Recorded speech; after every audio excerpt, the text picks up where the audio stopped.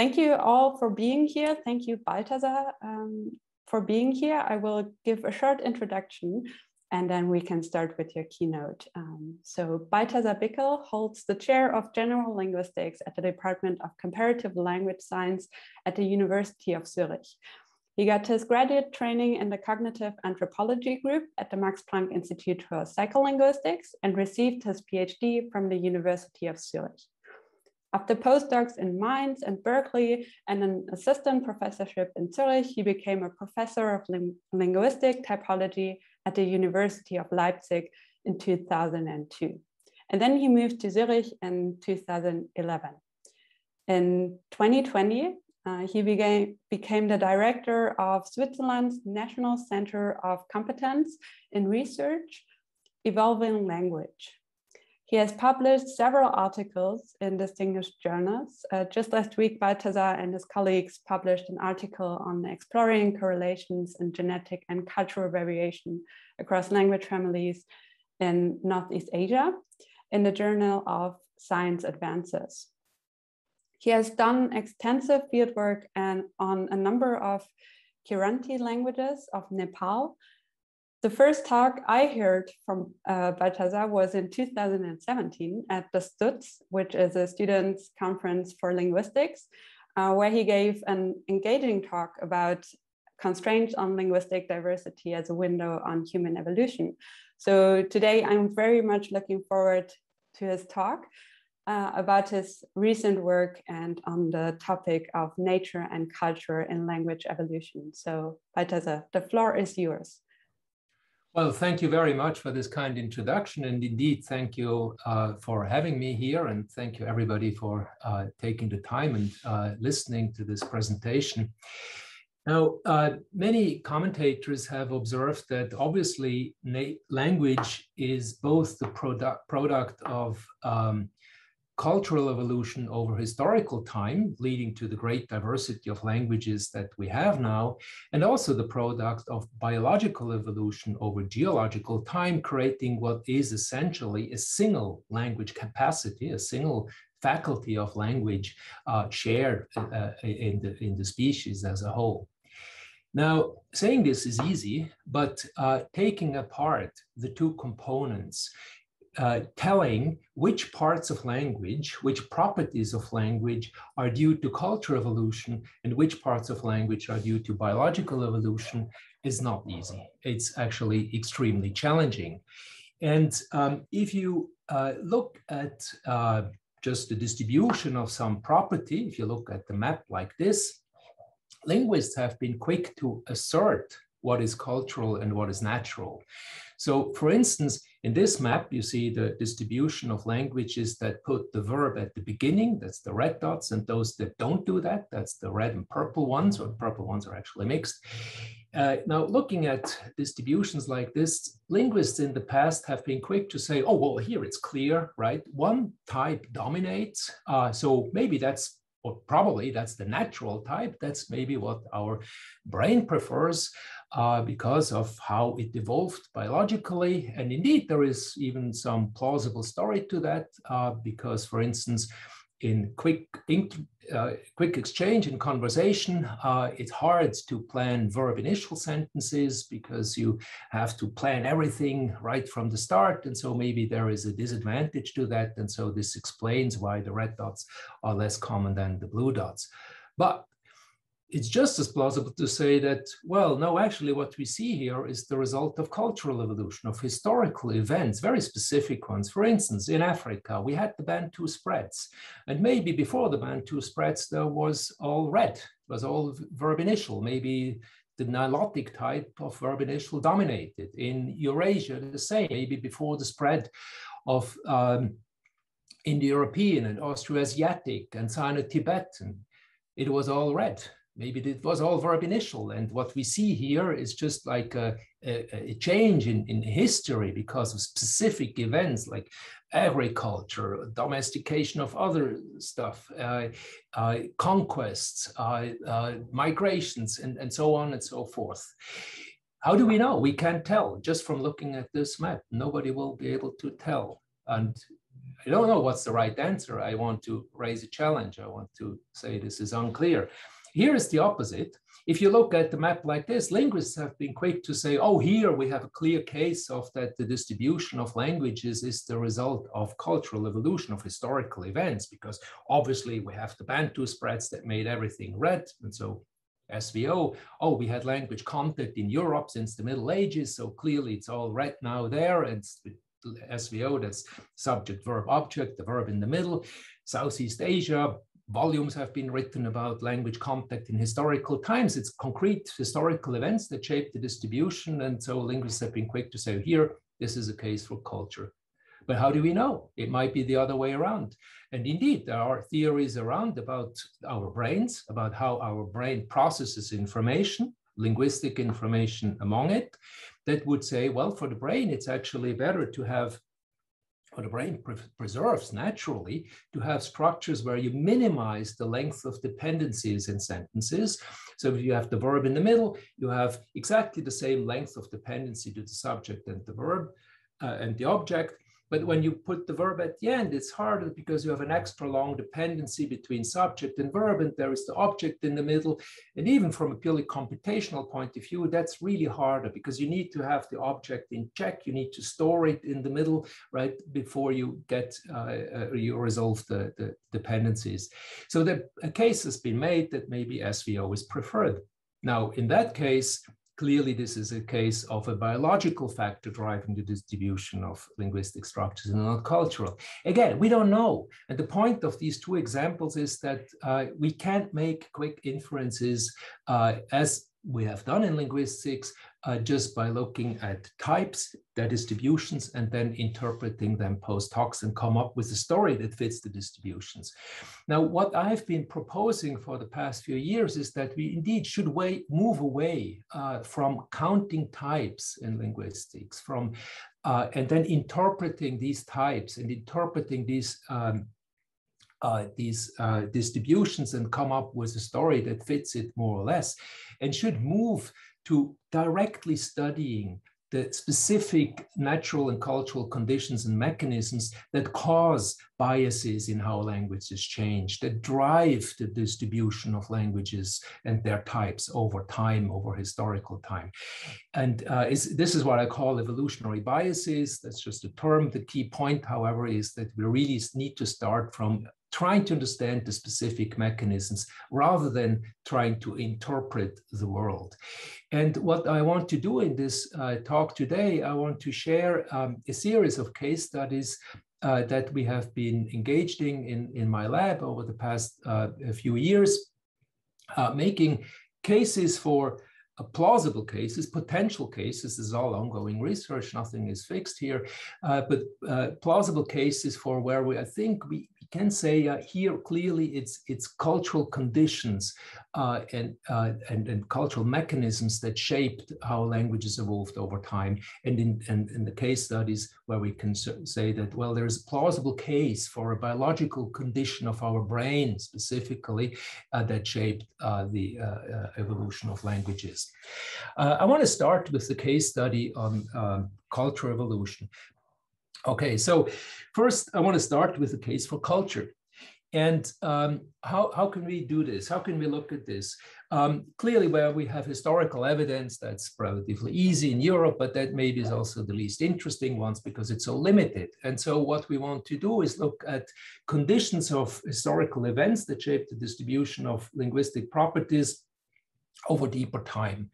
And one of the roads that lead there is obviously population genetics, which allows us to reconstruct population history.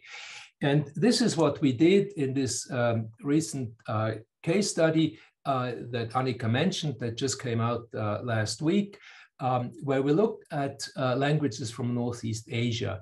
We picked this area because it shows great diversity in terms of language isolates, but also languages that are related, great diversity in the kinds of linguistic structures we found that. But more importantly, we also had the data. We have the genetic data. Actually, we generated new genetic data in order to reconstruct the population history in the area. And we're able to match these genetic data with linguistic data on the lexicon, the base lexicon, the one that you also use for historical reconstructions, then the phonological patterns and grammatical patterns.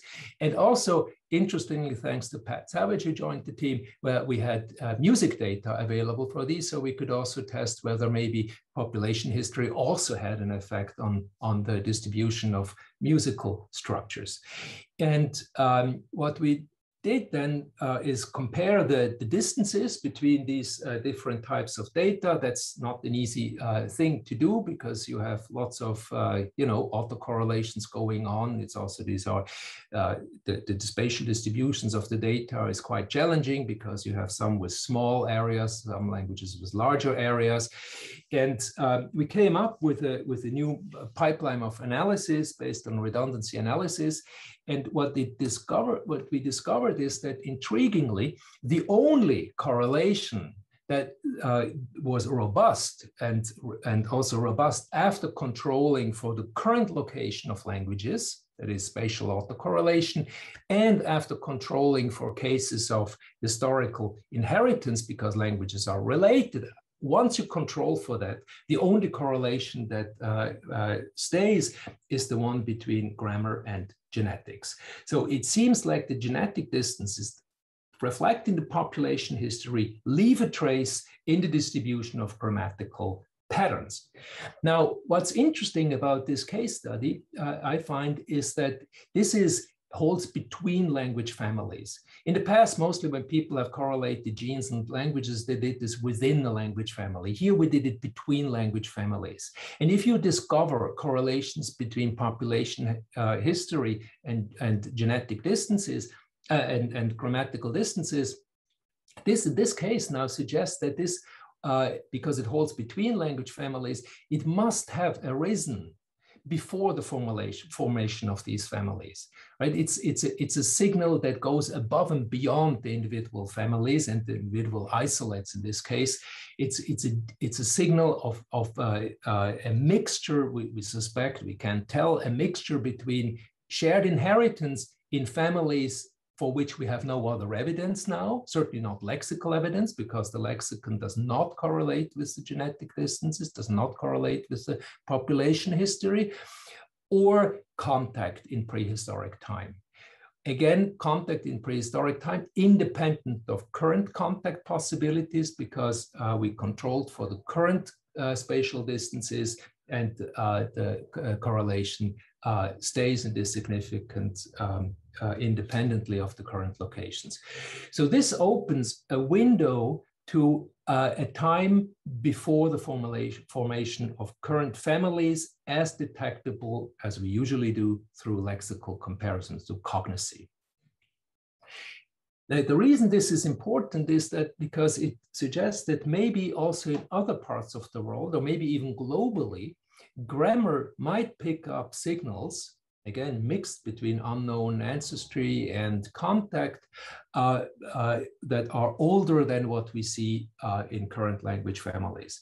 And this actually gives new light and revives, in a way, a hypothesis that Joanna Nichols has proposed over 30 years ago, where she proposed that the population history that underlies the peopling of the Pacific and the Americas far before the formation of current language families, that this history, this deep time history, still leaves traces in the distribution of grammatical features, linguistic properties today.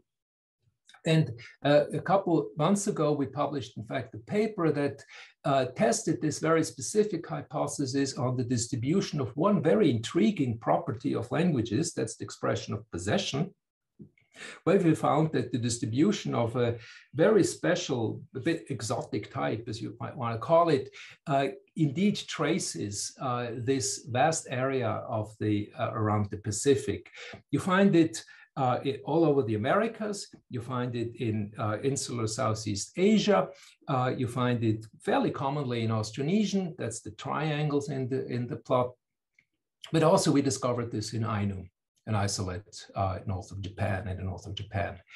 And this traces, again, this distribution. Now, here we don't have strong evidence, but given the plausibility from our case study on Northeast Asia, that deep time genetic relationships, deep time population history can leave traces today in the distribution of features, it is certainly plausible that the distribution here was caused also by a deep time population history, in this case, the history of how the Americas were settled.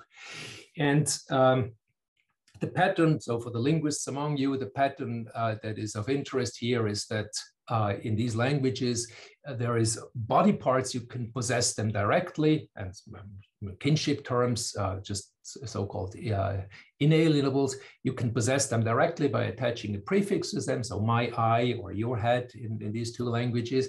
But when it comes to other terms, you cannot do that directly. You have to use a special word, a possessive word, a classifier, a verb, a whole series of options here.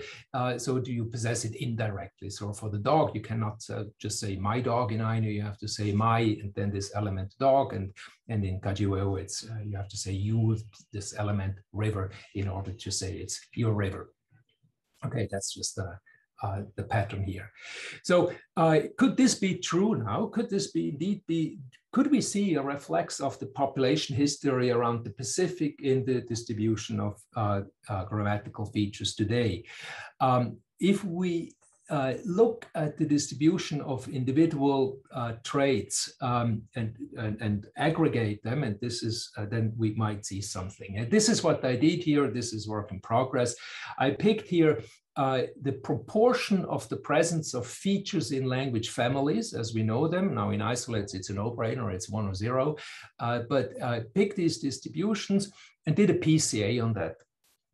And then colored the first 3 PCs in color space, so that similar colors mean similar values, mean similar properties.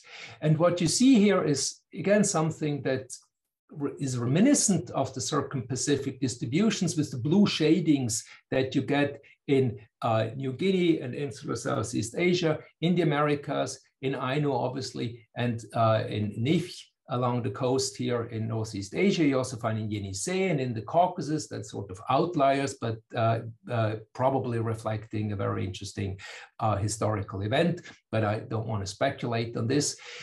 What the point is that how can we test this more formally? Again, this is still preliminary, but one of the things we can do is to look at, we can measure actually biases in how language families in this area evolve, as opposed to how they evolve elsewhere in the world, and then look at the distribution of these biases.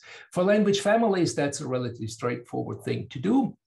You take the distribution of the data, you take the trees, and then you fit your standard phylogenetic models, and that can tell you whether or not there is a preference in the history of these families for one or the other types. Call it biased, or we call it preferred. So you have here, for instance, a preference for the red state, or not biased, where it's just equal rates of change in both directions. Doesn't deliver a signal, there's no trend here. For isolates, it's more difficult, and in this preliminary study, we just did some extrapolations. So we resampled isolates, assuming that an isolate is the sole survivor of a no longer traceable language family, and asked, would that reflect a family that had a bias or didn't have a bias? And we assume that it would have a bias in proportion to the amount of biases we find in large families. Now, whether or not that's right or not, I don't know, but certainly simulation studies that we did for this showed that it delivers a relatively good signal. So if you simulate the data, the distributions, you can recover it by this method. We're working on an improved version of this, but here is a quick initial result. And the quick initial result tells us that at least for grammar, we find about 30 properties that are like the one that we saw, like this possessive construction type, that show a significant difference in the biases of individual families between the circum-Pacific area and the rest of the world. This comes with false discovery rates because you do multiple testing all the way around. And what you see on the slide is that the false discovery rate goes even up to 20%. So there is not many features left that show a signal, but they are left. And that's the point, right? We don't expect huge numbers of features to preserve such an ancient signal, but even discovering a handful is kind of intriguing if it is robust. So this needs more testing. I don't know whether it stands the test of time, but I wanted to present this as a case for how we can study starting from population history. In one case, in the case study that we just published, where we know the genetics in close detail, and in the other case, where we have a large suspicion on the population history, and where we can see how these population histories literally caused the distribution of linguistic properties as we see it now. Right. So this is the first case study I wanted to present, a case for cultural evolution explaining the distribution of linguistic properties. Now, I quickly open the,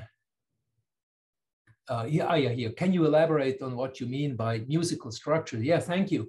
Yeah, no, this is really not so much my turf, much more Pat's, but it's based on cantometrics, which is a coding of music in terms of their structure and styles and so on. And there's a large database that's been around and that's been kind of renovated and remodeled recently, and that's what we took here. There's traditional music essentially, and we took this because originally in an earlier paper, Pat found interesting correlations between that and population history, but inside one language family. And so here now the signal dissipates if you do it at the deeper time scale, where you have different language families that are not related with each other, or not everybody is related with each other, and you control for those cases where it is related, then there is no signal left. The only signal that we found is grammar. All right. And then can you elaborate what you mean about isolates? Yeah, so the isolates, the problem is with reconstructing and estimating cultural evolution in language is that you can do that only if you have, you can compare if you have several languages that are related, but in isolates, they have no relatives. So Basque, for instance, is an isolate, or Ainu is an isolate. And the idea is that isolates are the sole survivors of, they must have come from somewhere. They were not just kind of up over innovations by some speakers. They must have come from somewhere. So they must have had relatives, just we don't know them. And the idea is we try to estimate what was behind the evolution of that unknown family based on what we know of the state of the isolate, what type it has, and based on our prior expectations of a family being biased or not.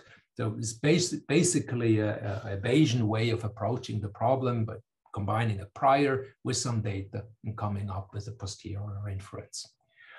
All right, thanks for these questions.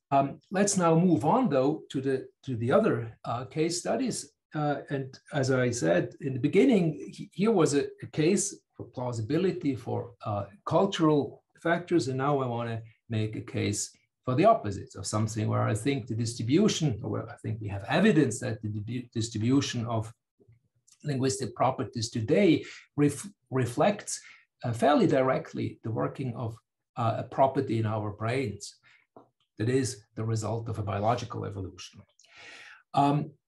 For this, we need to start, obviously, not with language, but with our brains and how they perceive the world, how they function, how they work.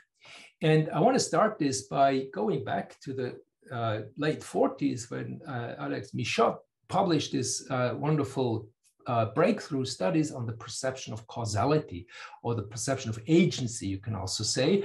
And the discovery was that, and this has been replicated many times, it's really robust. The discovery was that humans have an amazing propensity, or human brains have an amazing propensity to perceive agency and to detect agency wherever there is even the slightest evidence for it, to really even impose agency. And this is found even with young infants from 3 months old onwards.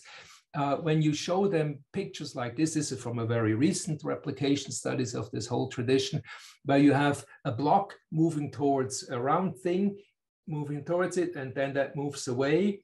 You perceive this as the block causing the round thing to move away, right? The square block is the agent that does something and then it moves away. You cannot not perceive this. You do this involuntarily, automatically, and even as an infant, as a pre-linguistic infant, you do that. They have greater looking times when it's not happening, right?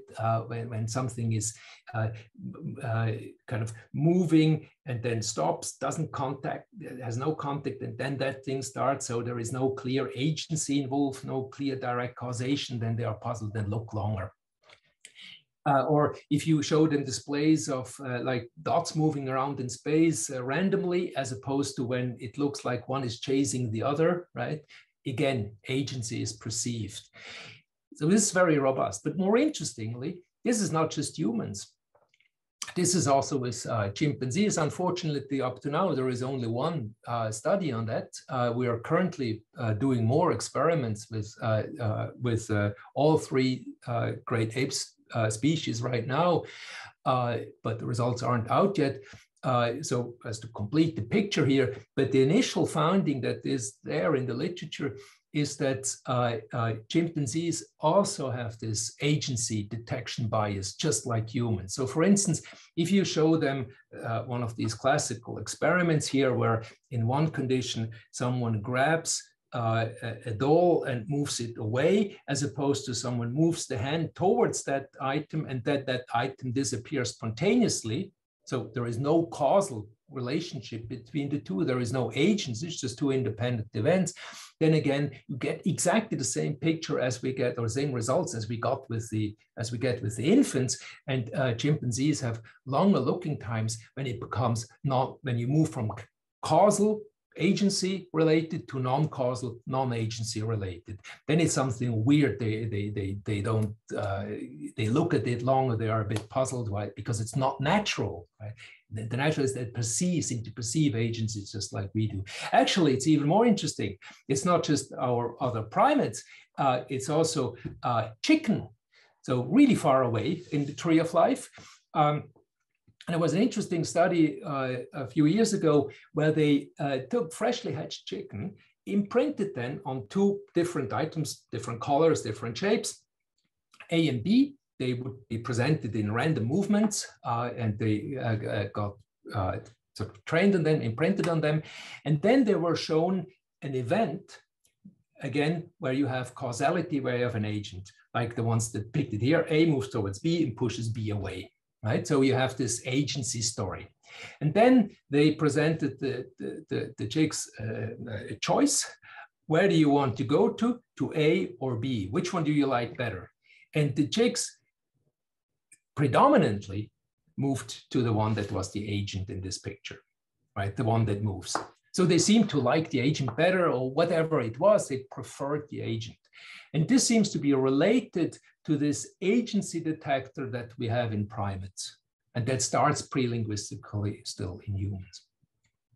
So it's a deep-seated thing that must have arisen at least within the amniotes, probably even before that. I suspect it's much older, is a very, very primitive notion that it has evolved biologically and that still shapes our brains.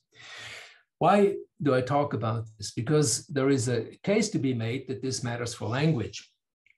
About 10 years ago, no, maybe before that, I should also say that the effect that we have here is extremely rapid.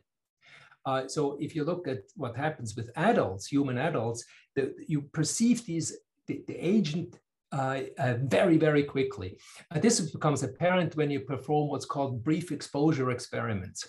It is flash subjects, a stimulus video or picture, still picture usually, of an event, just like the one here, the woman kind of hitting the guy there. you flash this 40 milliseconds or 100 milliseconds. That's so fast you can't even think, right? It's extremely fast, just like a blink of an eye, right? It's exactly a blink of an eye. It's just really very short. And even after such a short presentation, subjects are amazing in recognizing who was the agent. They're very bad at recognizing who was the patient. And we replicated this, in fact, Arate, a PhD student in my lab, replicated this in an experiment with Basque and Spanish speakers. We did 2 languages because we wanted to know, well, maybe this still is influenced by the language we speak. Maybe there are differences. Yes, there are. They are interesting. But beyond this difference, in both languages, for all the subjects, there is a clear preference for the agent again, right? So in this very brief exposure, they look at the agent more, that's gaze fixation. They have an easier time recognizing the agent than the patient, and they are much better at describing after the experiment the agent, for instance, saying what color of shirt the agent wore in the experiment. Now, why is this interesting for language? Because you can think of language comprehension, right, also as just another way of perceiving the world, just like looking at a picture or looking at a motion scene that's played to you in an experiment. It's also just a perception event. And so we did studies, or started a whole train of studies on language comprehension, which is also, a perception experiment. And we compared, for instance, here in Chinese, stimuli of the following kind. We had a noun phrase with no further marking. So by itself, it's completely ambiguous. Novel or actor could be an agent or could be a patient. You have no idea when you just hear it on its own. And then the sentence ends in this experiment, is very brief, with a verb that tells you whether this initial noun was an agent or a patient. In the first one, novel understood, it must have been a patient. That's the only way the sentence makes sense. In the second one, the red one, it must have been an agent. The actor understood something. And in the third one, the novel educated. Again, the novel did something. That's the agent. So red and green are agents. Blue is patients.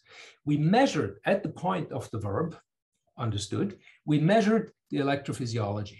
And we found when presenting the blue stimulus, so when the first noun turns out to be a patient at the position of the verb, we found what's called an N400 effect. An N400 is an effect that you can trigger with linguistic data whenever some expectation is disappointed, right? When something doesn't match up, that's when you get disappointed in you. You're surprised by what you would expect. Something that isn't right.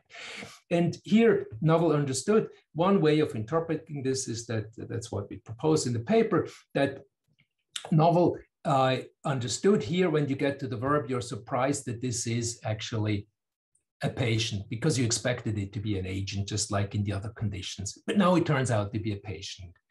Now, if this is true, then one could claim that this preference, this bias towards quickly, ultra quickly attributing an agent to something, quickly perceiving an agent, imposing an agent, this, the perception of causality, as Michel called it, the perception, right? Very low level, quickly and fast.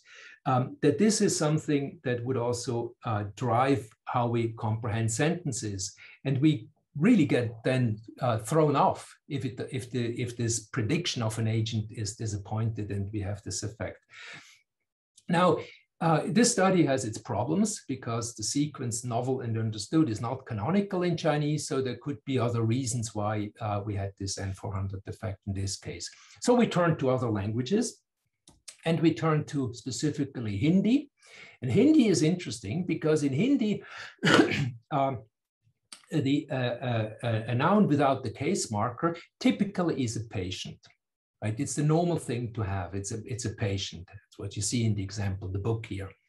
And we did an experiment where we contrasted this case, book in the nominative, unmarked, with another condition where this is marked with an accusative. The accusative case tells you this is a patient. This must be a patient. So there should not be any surprise.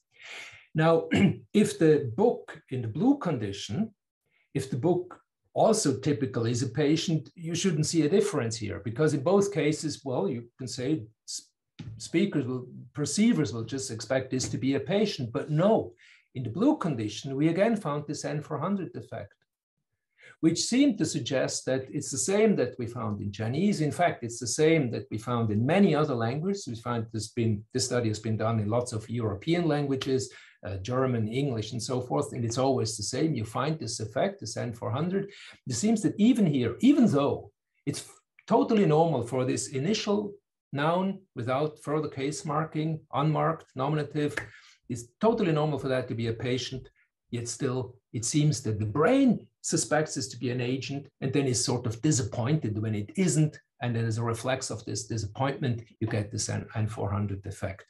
Now, don't take my word for when I say this is normal to be a patient. In fact, it is. If you look at corpus distributions of the nouns that we use in the stimuli or of any noun, unmarked nouns, so the left hand is the stimulus, the stimuli that we used in the experiment. On the right-hand side, you get estimates for all the nouns we find in the corpus. Corpus and stimulus data don't match nicely. But still, what you find is that whether you look at unmarked nouns, that's nominative nouns, anywhere in the sentence, whether you look at them initially only, doesn't matter. In all cases, in Hindi, the probability of such a noun to be a patient is much higher than to be an agent. So really, speakers who came into the experiment booth expected these things to be patients. There should not be a surprise when they are patients, yet there was. Also, it is the probability after these nouns for a verb to be transitive is much higher than to be intransitive. So they expect this to be transitive. And yes, it was transitive. So that cannot explain the effect that we found. Now, this is the Hindi. One can object to Hindi. Well, but look, there are these case markers that maybe reshape the system and so forth. And certainly don't trust the single replication study. So we went further. We replicated. In fact, Sebastian Saupe, a postdoc in my lab, went to the Solomon Islands together with also a NASA specialist on IWO, and ran a similar experiment with speakers of this language. This language is particularly interesting because the patient initial order is sort of the base order. It's clearly the most frequent order. It is privileged syntactically. You can say this is like a bona fide object initial language, a patient initial language. Goes exactly against what the brain suspects, right? The brain would suspect the first noun to be an agent, yet here it's typically a patient. Again, the data from the corpus confirm that humans, animates, inanimates in all three cases. For an initial noun phrase, what you expect is it's a patient and not an agent, just like in Hindi. Now, what we found in this language is really interesting. In the human condition, when you look at human noun phrases that are initial, then you get again the same N400 effect that we found in Hindi, that we found in Chinese, in German, and so forth. You get an N400 when it turns out that this element is a patient. Now, this is really strange, right?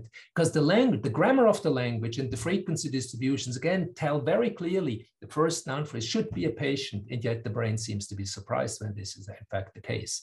Now, we suspect that this really shows the presence of this agent detection preference that we find in other animals, right? It's still there as a principle of perceiving the world, here perceiving a sentence stimulus that is presented to you.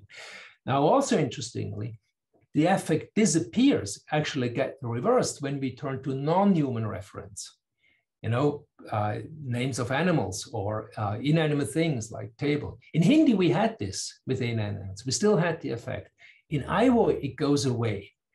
What we think, how we interpret this is that the experience of the language and the cultural evolution of the grammar that this language has, the historical developments, can reshape the brain, and the brain adapts to that, at least for animates and inanimates, but not for humans. So that's kind of the pièce de résistance, the last thing standing that just holds up, where the biological preference for agents stays. That's with human reference.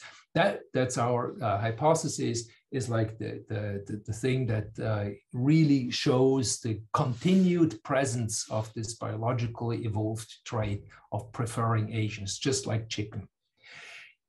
Now, what does this all mean?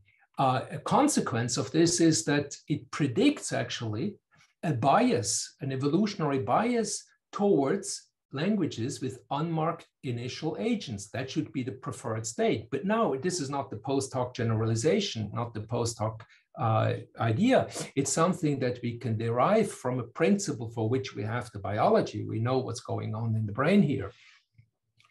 But that we can test the prediction. And so this is what we did a few years ago. We looked again at the distribution of biases, evolutionary biases within language families, aggregated them all over the globe, split by different areas, so as to control for recent language contact. And we found that, yes, there is a very strong preference.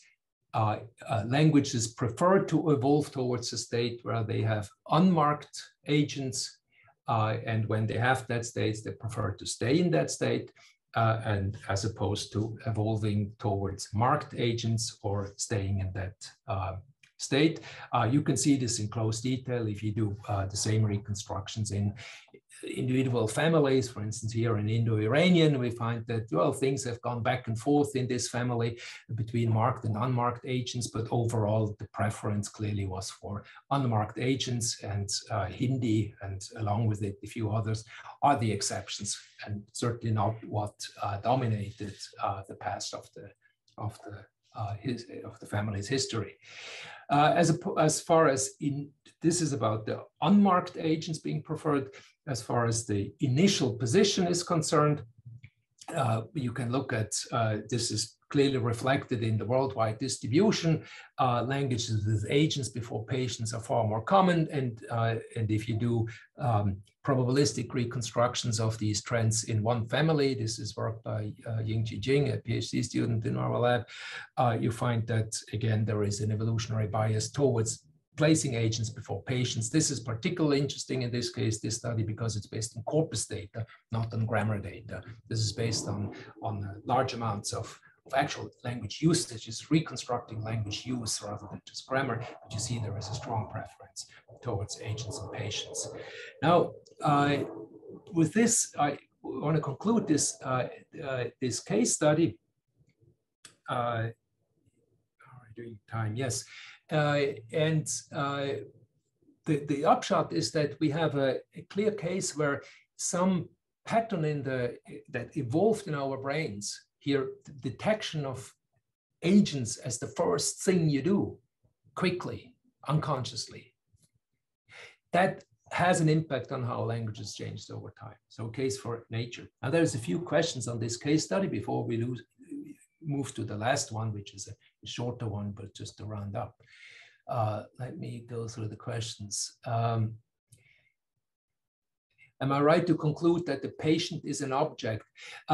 Not necessarily. We here use agent and patient in a strictly semantic sense. So we take the patient to be that argument that is semantically a patient. Now, usually that's the object, but in a passive sentence, it would be the subject. Next question, can you see the difference in the active versus passive voice in the experiment looking at the Yes, nice follow-up.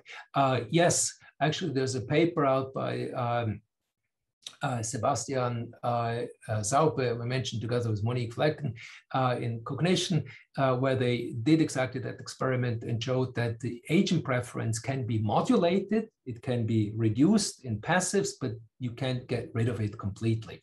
That's a very interesting case. It goes exactly together with what I showed from the experiment in brief exposure that Arate Isasi-Mendi did in our lab. Brain signal, next question. Brain signals are observed irrespective of the proficiency of the language. Yeah, these are all mother tongue speakers in wherever we do this. I mean, people speak second languages, obviously, but and sometimes this is a bit tricky. So in the study on Hindi, we had to make sure that people really had Hindi as their first language and were absolutely mother tongue speakers. But yes, that's an important point. next question, would an interpretation of the human, non-human difference along the animacy hierarchy also be reasonable? So they would expect agency for humans, even though it is fronted. Yes, no, absolutely. This is an effect of the animacy hierarchy. You could say it's just, whether it's a hierarchy, I don't know. It's just a binary distinction, essentially human versus non-humans in IO, because we don't find, there's no systematic difference between between animates like animals and inanimates. There's no difference there. So it's not so much a hierarchy, but just a binary distinction. Yeah, definitely. It seems to be something that is robust, as I said, specifically with human reference. So language and the experience to the grammar that has culturally evolved can overturn your kind of natural expectations for animal names and inanimate reference, but not for humans. And follow up on this in the same way. How clear is the difference between non-human and inanimate? I have questions of yes, no. Yes, exactly. There's no difference. Yeah. Or at least, I mean, no difference. It's saying something isn't there is statistically obviously always hard, but clearly it's on a very different scale than the different. You saw it when you go from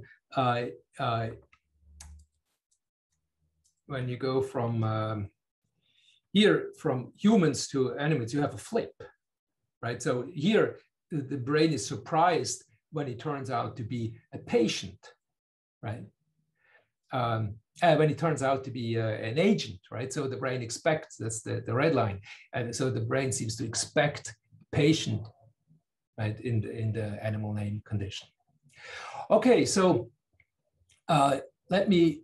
what did you mean by tendency to have unmarked A?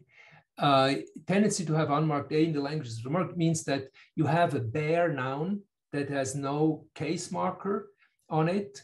That is just because that fits exactly what the brain expects. It expects an agent anyway, so no need to mark it, right? It's just there because you expect it to be an agent anyway. So it's the to put it briefly, it just says like it's a natural pattern in the languages of the world, but by nature now I mean something very specific. I mean something that follows how the brain evolved in its perception of reality. Okay, now let's move on to the last. I'll skip over this thing here briefly. I want to wrap this up with the following. Now, we started with a case study where I made a case for cultural evolution, historical events having shaped the distribution of linguistic features here, population history, as you recall. Then we looked at the study where there is a case for biological evolution, how we evolved as just one animal among many others towards a brain that has this preference for agents and how this shaped the distribution of languages. And now I want to close this up by a study that brings both together, because there is a case to be made here for cultural evolution changing something in nature, and then nature changing something in the cultural evolution of languages. And so we start here first with nature and then see what changed. Now, if you look what happens with primates of any kind, monkeys, apes, humans, what happens with their bites during the lifespan is the following. You start out with what's called an overbite. So the upper incisors are a bit in front of the lower teeth. It's on the left-hand side here. And over time, during your first 15 or 20 years of age, your bite gets exposed to tough work, mastication, chewing, hard stuff, and so on. And across all these species, you get the natural development that you, at some age, between 15 or 20 years, you get to a so-called edge-to-edge bite, where the two positions, the two teeth align. This has mechanic reasons that are well understood biologically, and have to do with abrasion, with compensatory effects, and so forth that happen during this development. Nothing genetic here. It's just like a natural mechanistic effect on how our bites develop. enters agriculture, and this is what we did in a study that came out 2 years ago, enters agriculture. Agriculture, of course, you know that changed pretty much everything in the world, but one of the things it changed is also the kinds of foods we have at our disposition. You have milled food, you have grinding, you have fermented foods, you need to store it, right, and make it preservable and so on. The upshot is that food, more and more people had access to softened food, to food that is just a gruel or something, a porridge or something that needs less chewing, mastication, that is just much easier to eat.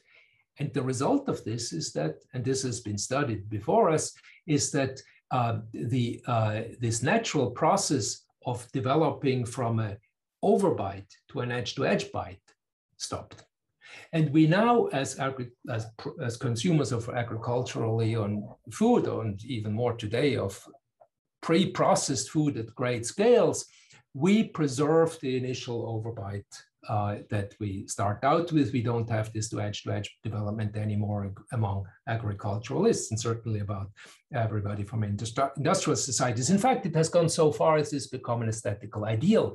And the picture I put there on the right is from an ad from a dentist that says, well, if you have edge-to-edge bite, then come here, I will correct it for you with braces. Because it's now perceived as the best thing. It's completely unnatural, right? It's completely new. It arose with agriculture, but now everybody loves it and hates edge-to-edge bite.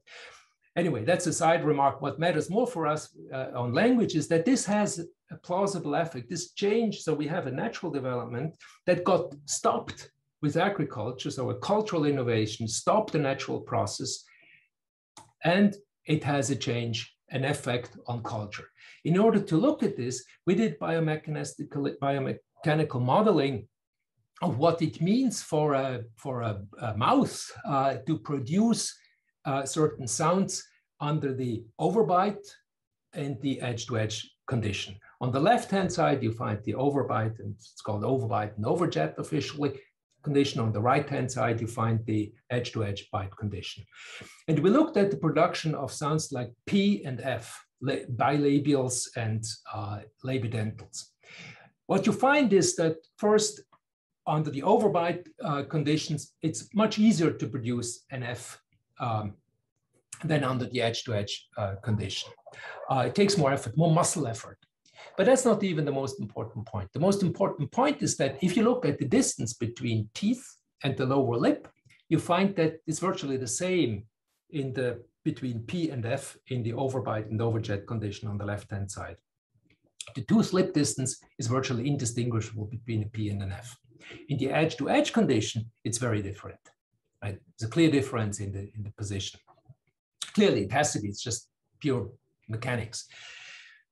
The consequence of this is that linguists among you might recognize it. There were languages that changed P to F.